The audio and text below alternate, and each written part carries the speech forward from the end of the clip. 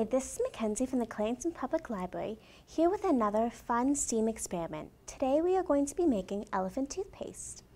This is a fun but really messy experiment, so if you're doing this at home, you'll want to put down a tray or some newspaper or tablecloths to contain the mess. And we are going to be using chemicals today, so you'll want to have some gloves and goggles just in case. Now that we're set up, let's see what you'll need to get started. You will need an empty container. We're using a beaker, but you can use an empty bottle or jar. You'll also need 1 packet of instant dry yeast, as well as a small bowl, some warm water, measuring cups and measuring spoons, and hydrogen peroxide. You can use any type of hydrogen peroxide from the drugstore or grocery store that comes in a brown bottle, but today we're going to be using Hair Developer as it has a higher concentration of hydrogen peroxide available. This is also why I'm using gloves, because it is not good to get the stuff on your hands. You can also use food coloring in order to make the stripes on your toothpaste, and your elephant toothpaste, but you don't have to. You'll also want to have a funnel to add your ingredients, as well as you'll need some dish soap. Okay, so let's get started. Mix together 1 teaspoon of instant dry yeast, or 1 packet, and 3 tablespoons of warm water.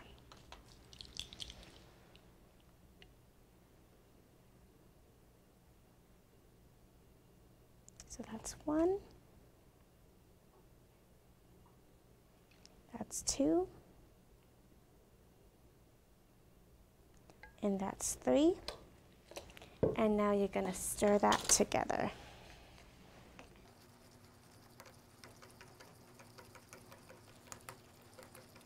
And once you've stirred it all together, we're going to let it sit for 1 minute. So while your yeast sits, we're going to measure a 1/2 cup of the hydrogen peroxide solution.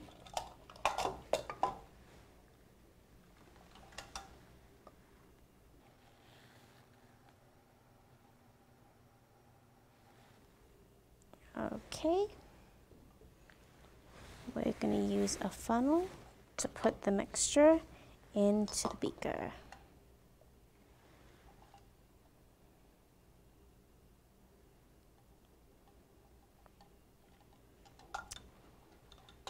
Okay, and next we're going to add some dish soap, just a squirt,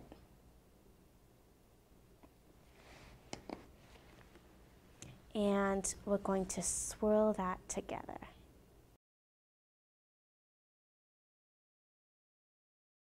Now we're going to add some stripes of food coloring down the side. So I got some red and some blue.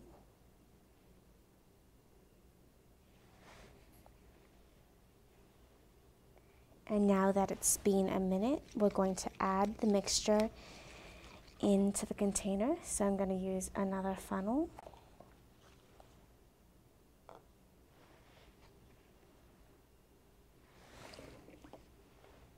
You're going to swirl it together and watch it foam up. The mixture should start to expand right away, making the toothpaste big enough for an elephant. Make sure you don't try to brush your teeth with it, though.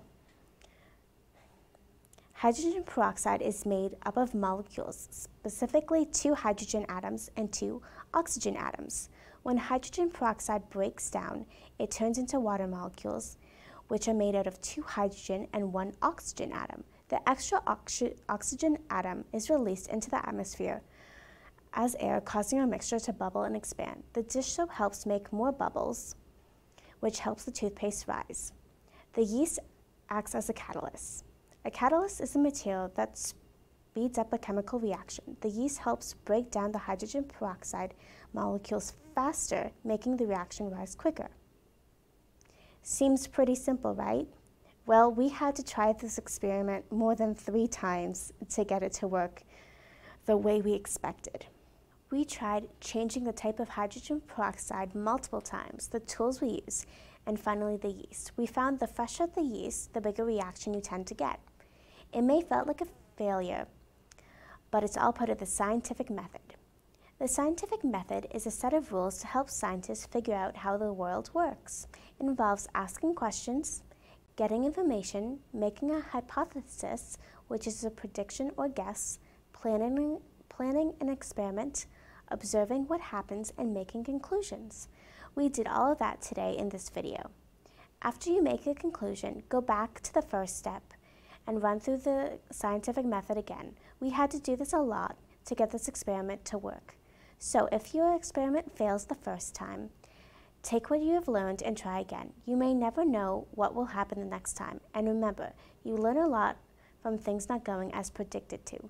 For more fun experiments and STEAM projects, check out our STEAM playlist on YouTube or grab some fun books like these. Thanks for watching, everyone. Don't forget to like these videos and subscribe to our channel. Bye!